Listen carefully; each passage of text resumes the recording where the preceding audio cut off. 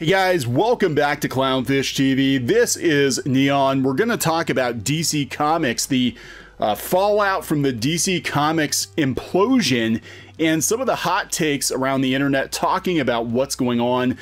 Jim Lee trying to do some damage control, so apparently he's not fired, and Rob Liefeld commenting on former Image Comics stablemate Jim Lee, saying that he believes DC Comics is being completely dismantled piece by piece and that this is just damage control.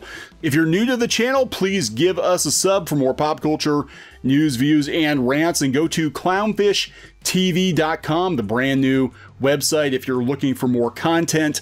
If you're looking to be able to get notifications that maybe YouTube is not giving you notifications, there is a bell you can ring on the website that will let you know whenever we post a new video, and you can go over there and watch all of our content from all of our channels. We have like 4 channels now. Most of you probably don't know that.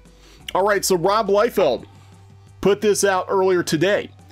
He said, if you've followed me for any length of time, you know I have said that DC is dismantling. Shortly, piece by piece, the info I receive is straight from the inside. More smoke and mirrors here. So what he's talking about is Jim Lee doing damage control. Jim Lee is like, we're still in the business of publishing comics. You know, DC Comics on Monday, I believe it was Monday, they announced that they were laying off a large portion of editorial, and it looks like they are cutting the line back to like, 75%. I mean, this is insane. This is effectively the end of DC Comics as a monthly comic book publisher. It seems like they're going to focus more on digital comics and on graphic novels, and this could just be, the first of many phases to phase DC Comics out. Who knows? Now, that doesn't mean there won't be Batman and Superman comics and Wonder Woman comics. It just means that DC, as the publishing entity it has been for 80-some years, is no longer going to exist in that same form, and that's because of AT&T and Warner Media. When AT&T bought Warner Media, which owns DC Comics, it came with a lot of debt. They already had debt. They went into debt to buy Warner, and now they have to get rid of debt. I think it's like $160 billion. And the new CEO of Warner came in and immediately started cutting people loose. They cut a bunch of people loose at DC Comics. They're reportedly shopping around Crunchyroll. They're probably going to sell off Crunchyroll if they can. If not, what I've heard is they're considering just rolling Crunchyroll into HBO Max. And that's what this is all about at the end of the day, is HBO Max.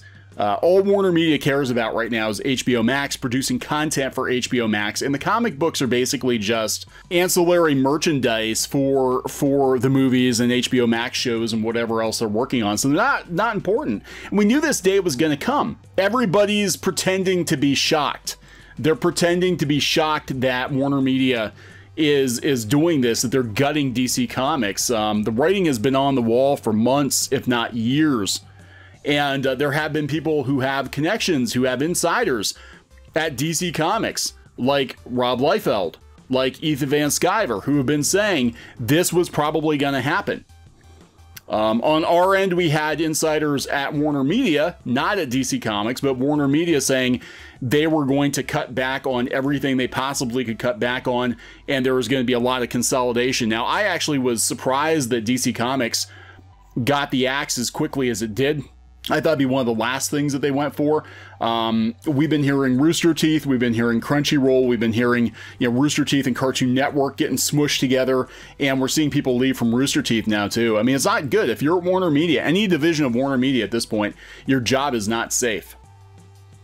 So Jim Lee on the company's future, coming from the Hollywood Reporter, and he had this lengthy interview. I'm going to go to the Comics Beat version of it. They do a better job of condensing all of this down. DC Comics shrinks monthly line as Jim Lee addresses concerns. They're talking about how DC Comics is ending a number of their monthly titles, including Young Justice, Teen Titans, Constantine, Hawkman, Suicide Squad, I think Blue Beetle, some other ones. The end of these series became known Friday, and the publisher's November solicits, where preview info for those books was stamped with the dreaded final issue. This reduction in DC's monthly comics line comes amid news that DC was undergoing layoffs.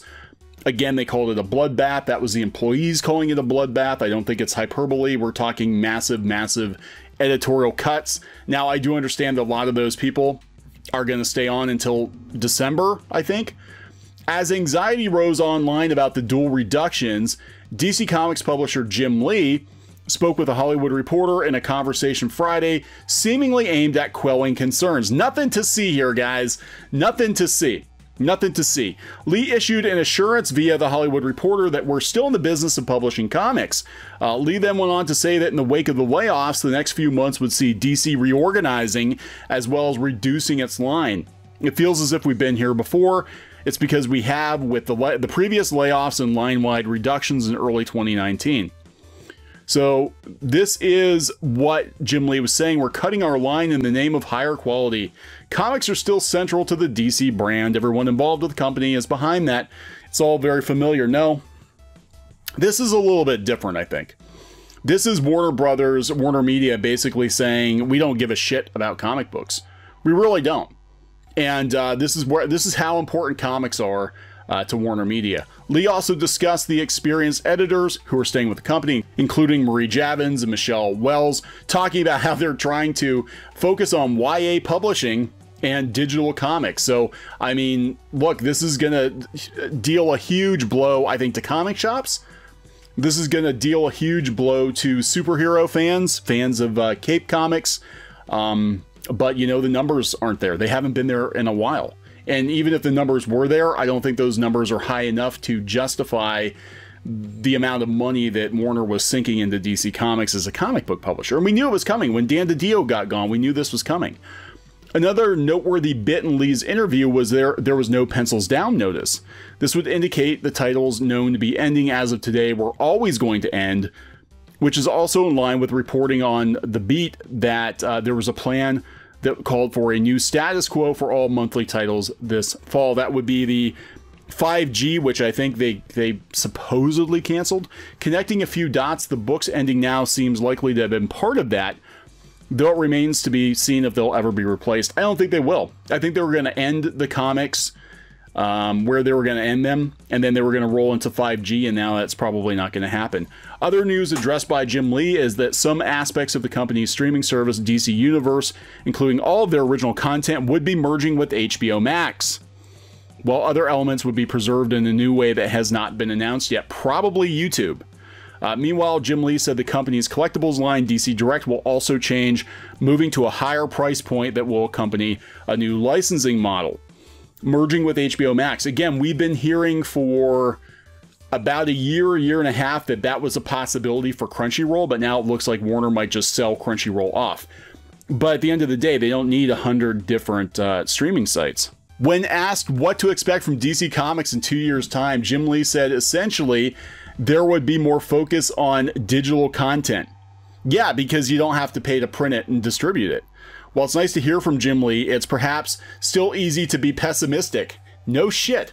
Conjuring up doomed scenarios in which an 80-year-old publishing tradition is gutted and cast aside in favor of a low-overhead, minimalistic approach to the medium that more blatantly relies on Batman's invincible popularity while doing the bare minimum to maintain the IP. Welcome to 2020. This is exactly how important comic books are to Hollywood. Comic books are to media at large. They really don't mean a lot, and I think it's going to be the same thing with Disney. I think Disney is going to do this too. In fact, I'm surprised Disney has waited this long, because my understanding a couple of years ago was that there was a contingent of people within Disney that wanted to outsource all of Marvel comics to other publishers so they could get rid of all those salaries and have that licensee pay Marvel to produce superhero books, because they don't really bring the boom. It's not a giant leap to wonder if DC's corporate owners are also following some kind of playbook for slowly gutting legacy print media, pushing many of the highest paid folks out the door, many never to be replaced, and reducing physical product in the name of less costly digital replacements. Yes, you're finally catching on to everything YouTube has been saying for years. This has been the case with other aging periodicals like newspapers and magazines. So yeah, from a certain angle, it's a bummer. especially when you start thinking about how any reduction in resources and investments from such a large company in a space as small as comics will likely have a ripple effect. Yeah, the ripple effect is going to be that the comic book industry is going to shrink. The direct market is going to die. You can't have DC go down. DC be like, yeah, we're just doing digital and graphic novels and that's it. We're not doing monthlies anymore. That's it for comic shops. You know, that's it. Because unless, well, I mean, if they get into other publishers, they get into selling back issues, they get into selling other product, they'll be fine. But there's so many shops that still depend on getting those new Marvel and DC books every month. And DC has been, you know, the biggest sellers lately. In the last couple of years, it seems like DC has been the biggest seller. And that's probably going to be gone or greatly reduced. So this is going to absolutely have a ripple effect. And then what's going to happen is if the direct market implodes, not only do the comic shops go out of business, or a lot of them go out of business, but a lot of smaller publishers will go out of business too. Because they're not going to be able to fill the void because they're not producing content that has the mainstream appeal of, you know, Batman, Superman, Wonder Woman. A lot of these smaller publishers that are already only shipping a couple thousand books or whatever, they're going to fold too. You know, this is way worse than people are letting on. And what's going to happen is Disney is going to take a look at this and they're going to be like, yeah, this is a pretty good idea. Why don't we do this sooner? Because I know they were playing around with it. Why do you think they jobbed out the Spider-Man books and the Captain America books to IDW like they did? They were testing the waters. And I think with Disney hurting financially like they are, they absolutely will do something similar. Why bother? If your competitor is doing something like this, they're looking to get out, why bother? So now DC, this is where DC's at. They're going to have an esports person come in and run the company. This makes absolutely no sense. You know, because they're basically just going to strip mine the IP. DC as a monthly comic book publisher, regardless of what Jim Lee says, it's coming to an end. It's coming to an end. The direct market is coming to an end. Comics will live on. I mean, I have no doubt that, you know, graphic novels will live on, manga is going to live on, indies are going to live on, of course, you know, Scholastic and all that stuff will live on, but monthly comics, picking them up at a comic book shop, that direct market, that's going to end. I think Rob Liefeld's right. I think that they are dismantling DC piece by piece, and that 2-year plan isn't a 2-year plan to do what's best for the comic book industry. It's basically phasing out the direct market, phasing out comic books. So it is what it is, guys. Progress, right? Progress. Gonna wrap this one up. Please subscribe for more pop culture news, views, and rants, and we'll talk later. Hey guys, thanks for watching Clownfish TV. Please consider supporting the channel. Go to clownfishsupport.com. That's clownfishsupport.com. And if you want to join our community, go to clownfishtalk.com. That's clownfishtalk.com. Please subscribe. Ring the bell for notifications. We will talk to you next time.